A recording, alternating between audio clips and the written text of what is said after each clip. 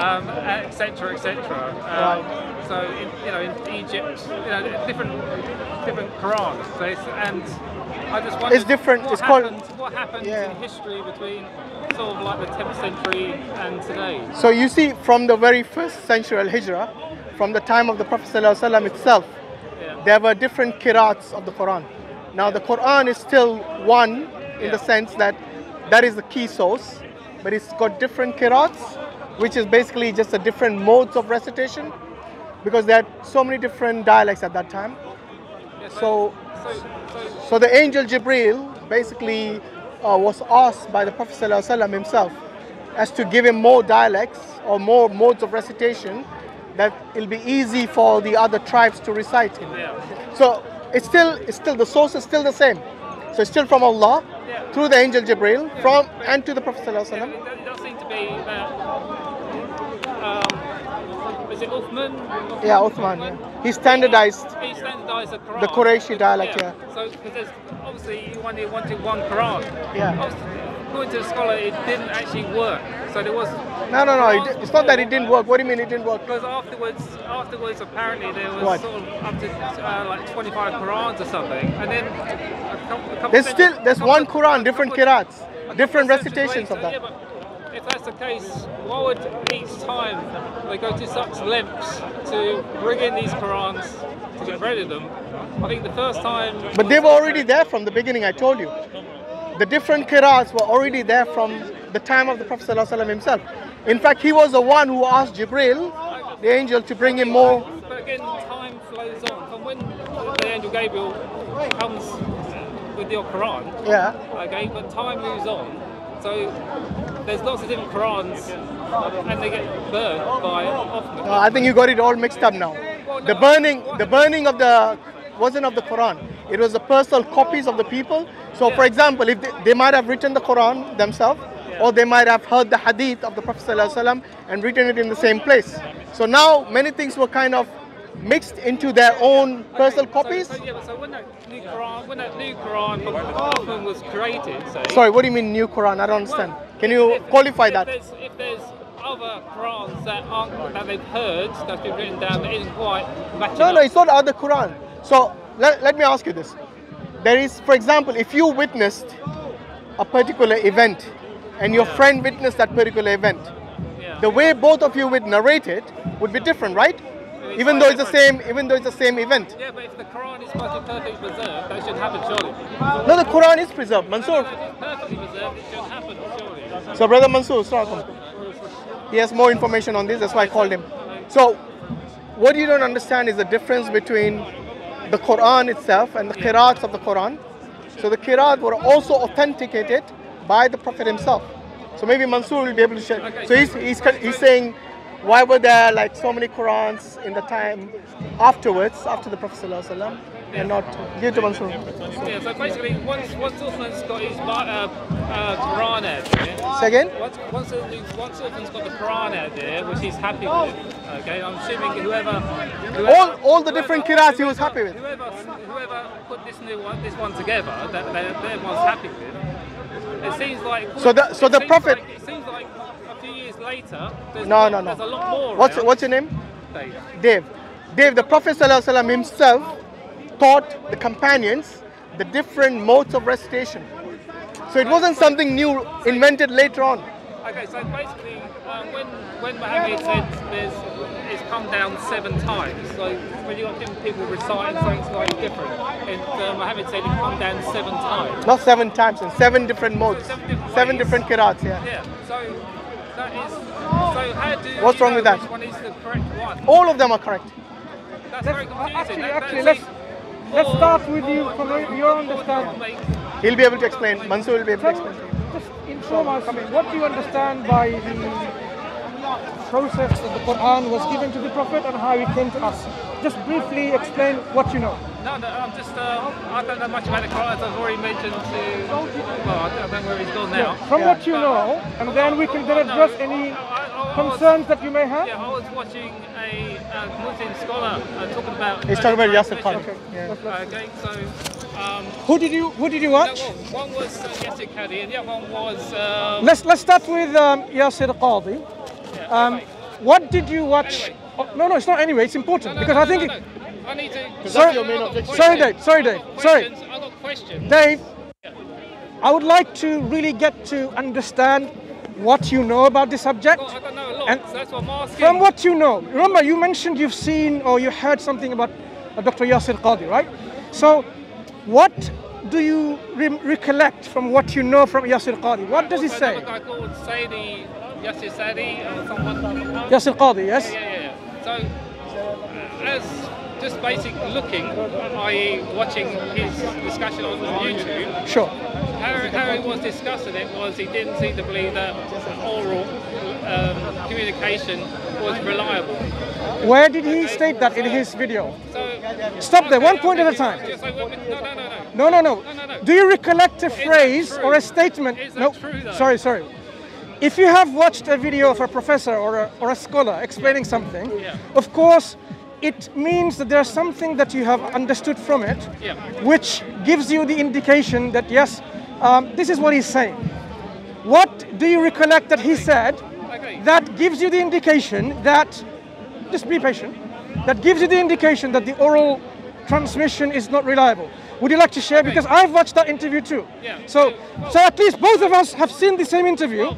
So go ahead. What do you recollect? Well, the way I look upon it, when I was a kid in school. So no different between you and me here. The teacher would play a game, and what she'd do is she'd write on a piece of paper something.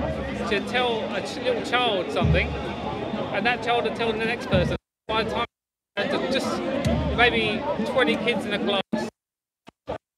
To the end, the message was totally obliterated. The Chinese whispers, right? And so what she'd do is she'd show us what was she originally said. So it'd be different. Sure. Okay? Is this what Yasir Qadhi was talking about? So I know you guys are scholars or no, we're not scholars. Very learned. We are not scholars. And missionaries so or whatever, but would you mind coming back to Yasir Qadhi? It's very important because everyone wants to learn now. Because you seem to have some issues and concern. What of the statement of Yasir Qadhi indicated to you that the oral transmission of the Quran is not reliable as you stated? Because of people like Chinese whispers, as it was. Did he explain that way? No, he didn't say Chinese whispers. So what did he explain? I'm not bright enough, to be honest, to gather all the details which I've already said. Okay, so I'm not saying anything. I can't say about things I don't know. But the questions I have for you, generally... Stop, please. Dave, sorry. Wait, I apologize for interjection and interruption. I'm not going to move away from Yasir Qadhi as his starting point, well, and then allow me to make my point. No. See, please, allow me to make my point. You have stated that... Now, I could ask you for clarification. Was this the interview that he had, or out of his... One second. Out of his... Excuse me, Dave. Excuse me. Dave. It is not fair that you just throw a name on the table and you assume that everyone knows what they're talking about. So do you have any concern from Yasir Qadhi, or are you going to move on to the next scholar? What is your main objection with Yasir Qadhi's statement? No. From what I've been told... By who? By the Quran. Yes. Okay. Let me deal with it. It's come down to one. So with all respect, I was talking to someone completely different than yourself and other people. Why don't you speak to us now and we'll see what we understand. So basically my primary concerns is, as I understand it, from listening, okay, and I'm not a scholar. So remember, recollect what you have listened. Let me finish. Yeah. I'll let you talk a lot, okay? Oh, okay. As I understand it, okay, the correct, right? When Muhammad said 7 times, there's 7 ways of this recitation being done. So my point is, if that's supposed to make it more simpler, how is 7 times more simple than just the one? Because for them, it doesn't make sense. Without explaining anything, let's go to the bottom of the subject. Okay. So carry on. But what worries me as well is when he went on to, I know Uthman, it might have been the 3rd caliph, is he the 3rd caliph? When he burnt Qurans. What? Non-standard. That is. I mean, surely I'm not being funny, but when I've seen people get yelled at and protested at burning Qurans. But different reasons we both know. Let's not even. My point is the Quran's one is malicious, burned. you know that. The Quran's being burned. Yeah, but this guy, for me, what this guy is doing, this caliph, it sounds malicious to me. Why? Because why would you burn Qurans unless you want to get rid of them? You said you have researched it, so why did he burn the Quran? Excuse me, I haven't reached. I didn't say so you're putting things in my mouth. No, but you said he burned the Quran, so you must have read something, right? Well, or you heard it from someone. Well, which one is it? You know where I've heard it from. I've just seen it on it's YouTube. hearsay mostly. Yeah. Okay, so that happens. Okay, to put the Quran smaller again. Then there's usually more Qurans. There's too many already. That's fine. In history, so then it gets codified into 7. So. I mean, I think he's got the both. It goes to 7, that's fine. Let him finish and we'll deal with it. That's fine. We'll answer your question. Apparently, according to this scholar, it goes up to possibly 50 at one point, around the 10th century. Which scholar? So, Hashim, let him speak and see where is the I just want to know why. Speak to me, right? Because the brother invited me. So speak to me, Dave. Mansur knows more about it, so I will. It's not about delegate it to Mansur So basically, what I want to know is, it seems like there's a history from what I've looked at, on YouTube. So if unless he's lying, that is a possibility, because I don't know the chap personally. But from the way he was talking, it goes from lots of different Qurans suddenly to being qualified into only a couple, into a few. Then it seems to expand again, and Muslims apparently are quite happy with the expansion of Qurans. And then it seems to be put down to like 14, so or 10 and then 14. So I'm just wondering what's happening. How does this happen? Sure. And why?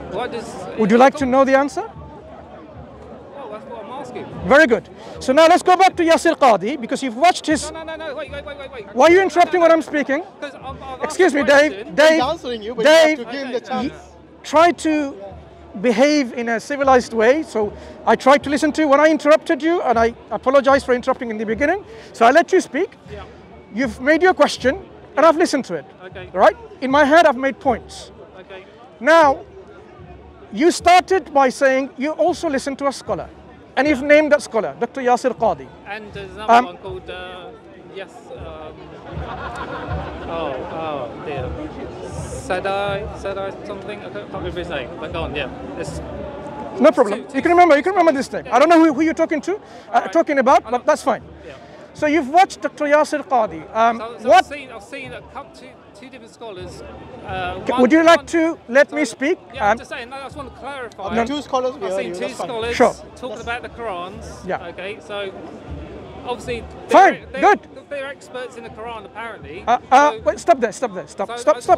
Dave, stop there. Yasir Qadi, what is his expertise? Dr. Yasir Qadi.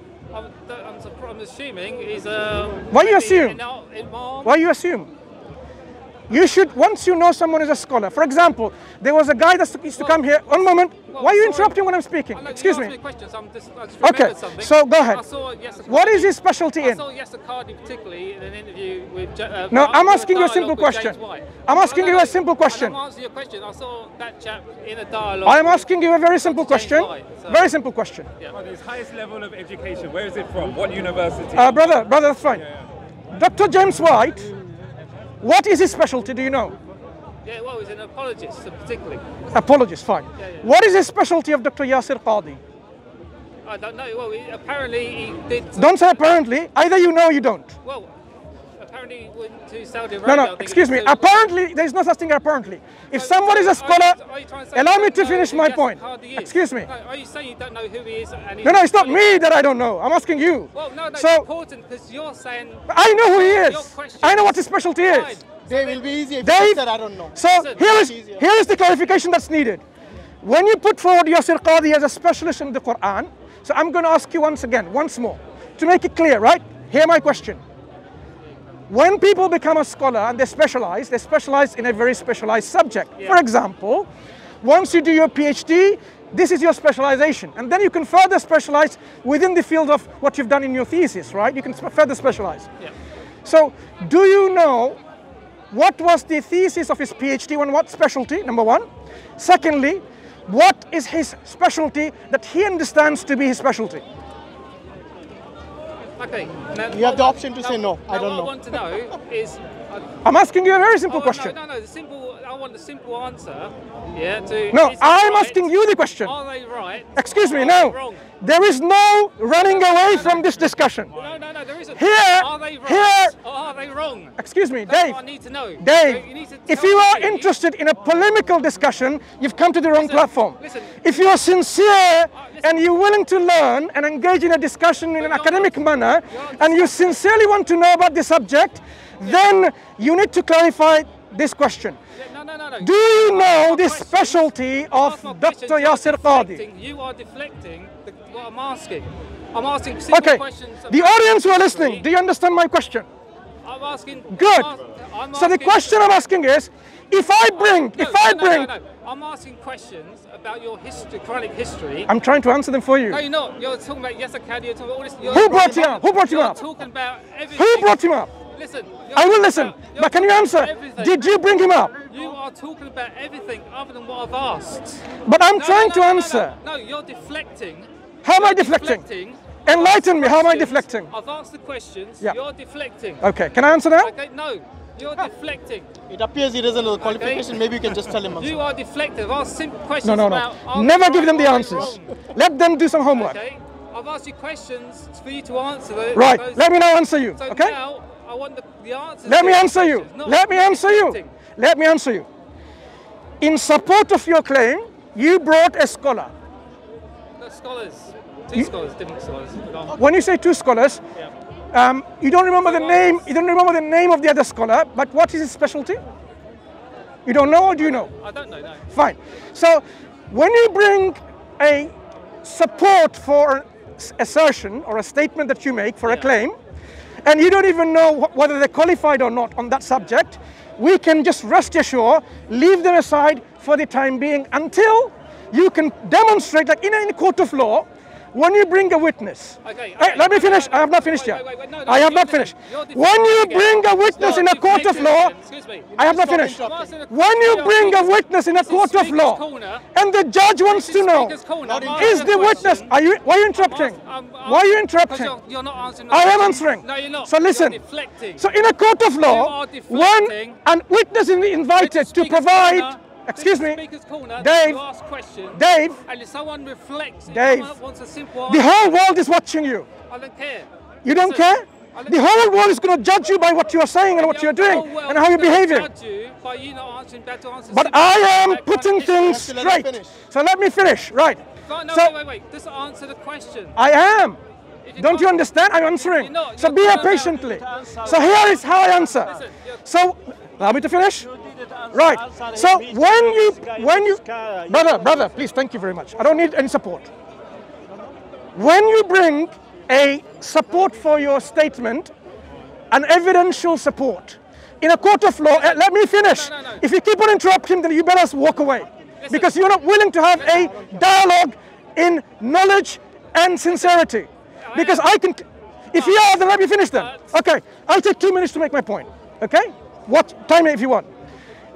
When we want to support our statement, like in a court of law, when somebody says, I know this is what you're 2 minutes and you can't even, subhanallah. God, listen. 2 minutes. 2 minutes.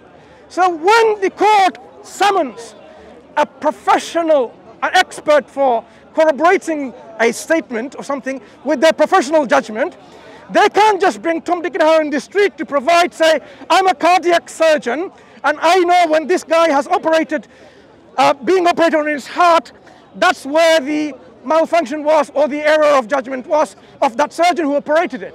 So I can tell you as a second opinion or an expert, the operation was done incorrectly. Let me finish, not 2 minutes yet. Well, what's wrong with you? Now, Excuse me, so, I didn't say anything. thank you. So don't just be agitated then. So when you bring support for your claims, an expert, we need to first understand, is this person an expert or not? You can't just bring any person who supposedly, is well known. I can bring, for example, Tony Blair. He's well known worldwide as an expert in the Quranic sciences, but that is not going to be acceptable. Why? His fame doesn't count. What counts is his professional knowledge and expertise. So, you started by claiming that you have a scholar who said oral transmission isn't reliable. 2 questions I asked. And I am not going to move away from these 2 questions unless you answer them. Or you say, I don't know. What is this expertise of Dr. Yasir Qadhi? In what specialty? Secondly, where does he say in his interviews, on your lectures, that oral transmission of the Quran is not reliable, as you said? Those of you who are joining us late, go back to the video and rewind and say he made that statement. Okay. Go ahead. Okay. Now still, after all this, right, I was asking the Muslim about what I saw, just in a simple conversation, hoping for a simple answer, okay? So, now I get Mansur. Is it Mansur, your name? What's your name, sorry? Carry on, I'm listening. Why am I supposed to interrupt? I'm asking what your name is, Mansur. So, I get Mansur, so I asked him the same stuff, and what do I get? I still haven't got an answer. He's spoken for, what, 15, 20 minutes. But is he giving me an answer? He made a claim and he was trying to clarify your claim was incorrect. Is he giving me an answer to a query I've got? Okay, so I don't know much about Islam, I've already said that. Okay, so I'm expecting an answer, and after a lot of talking and a lot of stuff, he still hasn't given me an answer. Well, he was laying the platform. He will answer you. So why there's like 25, at some point, to 50 Qurans this particular chap was talking about in his dialogue on YouTube, and he's a Muslim scholar. So while I'm not an expert and I hold my hands up not to be an expert, It's clearly obvious you're not. that's fine. You don't have to be an expert. I've got questions from experts that still haven't been answered. He's here. Apart from lots of deflections. Okay. So what is the expert in, and where did he say what you say? So ultimately, I still haven't. I don't know. You seem to be an expert. Never claimed to be one. I still haven't got an answer though. So I think the discussion will soon end because your waffling doesn't benefit anyone. I came to give you an opportunity. Remember, I didn't come and say, I am now talking. I am now talking. I am now talking. Dave, I am talking. So learn how to behave and talk. If you don't know how to talk, then perhaps you need to go back to... I was hoping that you at least understand how we talk to each other. If you don't even know how to talk to people, then first lesson is learn how to talk. Second lesson is ask if you don't know. Third lesson is ask sincerely. I have asked. Right. I was talking sincerely to the person I was originally talking to. Right. Go ahead. And the second person. Answer the questions that I asked. And the second person. Dave, enough waffling. Okay. Now, what is his specialty? Do you know? Excuse me. Don't tell me. Do you know? I'm explaining. Do you know his specialty? So don't. Do you know? Do you know his specialty? You're showing me disrespect. Okay. Those of you who are listening, how many times have I asked this question? What is the specialty of Dr. Yasir Qadhi? And did you hear an answer? Everybody watching, he still hasn't answered the question. He still hasn't answered the questions that I had about how many Qurans. Thank you very much. I don't waste people, who come here for jokes. Sorry, people. I'm not the time waster for people who are jokers and comedians. I want to know what happened.